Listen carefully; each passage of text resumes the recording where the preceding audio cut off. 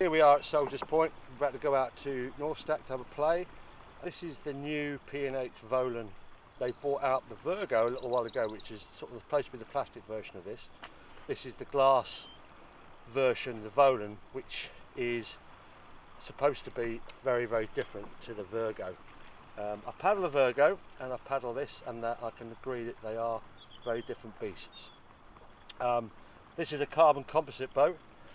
It's got all the usual features you'd expect in a P&H boat in terms of the fittings. They've got a front hatch cover here I opted for. They've moved the skeg slider now from the side to the top. I find that fine. Some people say you catch your hand on it, but I haven't had any problems with that. Use a day hatch and oval hatch combination at the back. And I've also had a keel strip put on it. So obviously with the Lightweight Kevlar carbon infusion, it's a nice light boat. I didn't think that'd make a lot of difference, but actually it's easy to carry obviously, and it does seem to be really sort of robust and stiff, which is great. So we have a look at the hull shape without damaging it, because it's a new boat. It's got some quite interesting features actually. It's got this hard chime at the front, moving up towards the bow, a bit like the old Buccaneer really.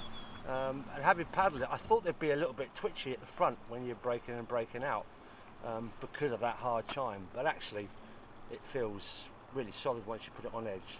That chime comes, it sort of smooths out here. It's got a usual sort of flat bottom, very similar to the Aries and to some of the other ranges. And then as you move back, again, it's got a good set of hard rails going all the way to the stern. My normal boat is the Aries, and I find that's a bit twitchy at the back because of the low deck, and it's got quite a hard rail here. This one, having paddled it, it just feels really, really solid actually. I've played in it quite a bit now, and it doesn't catch at the back. It's got a bit more speed than I'm used to from a longer waterline, and it's got a really comfortable feel in the surf, etc. So for the 4 times I've paddled it, it's actually, I think it's a really, really nice boat.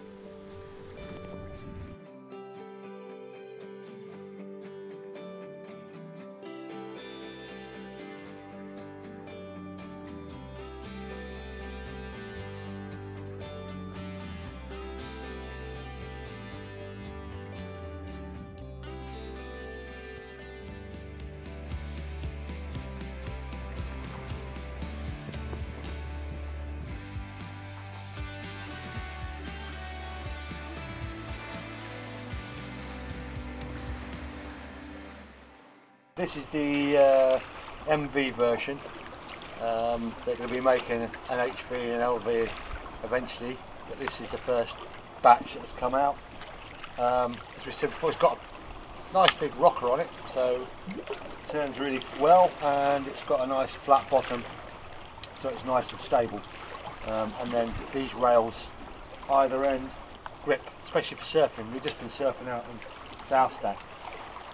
Because this boat's very manoeuvrable, a bit like the Aries, I tend to use a little bit of skeg when I'm surfing, just to lock the back in, so I don't slide the back out when I'm trying to surf on the waves at the tide races. The cockpit layout is really good. It's a little bit smaller cockpit than the Aries, so it's a little bit harder to get your feet in and out, but nothing too much of a problem. And then it's the The seat is the same sort of seating arrangement in it, which is great because it's got the foam hip pads that you can remove, so you can basically set yourself up in the boat so you're nice and snug. And it's the same foot pegs as all the other boats, which are adjustable from within the boat. Some people don't like them, they reckon they pop out.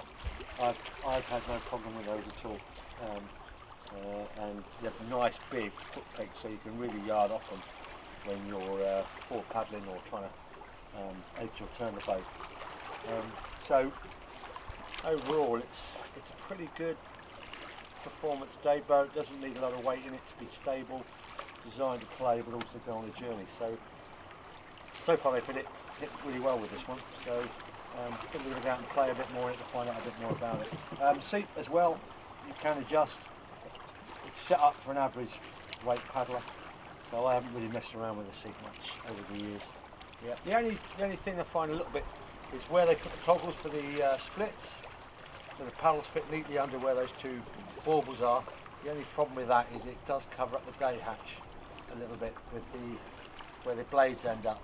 So you have to slide them a little bit more forward, so it does tend to scratch the boat, so I need to put some foam on that.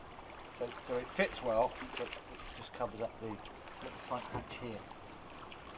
I can see it as being a really good work boat with a bit more speed than the areas I've had in the past, which means I can keep up as I'm getting older with all the people I'm paddling with. But then again, a solid plaything where I want to sort of start coaching in sort of moving water. So overall I think they've done a really good job.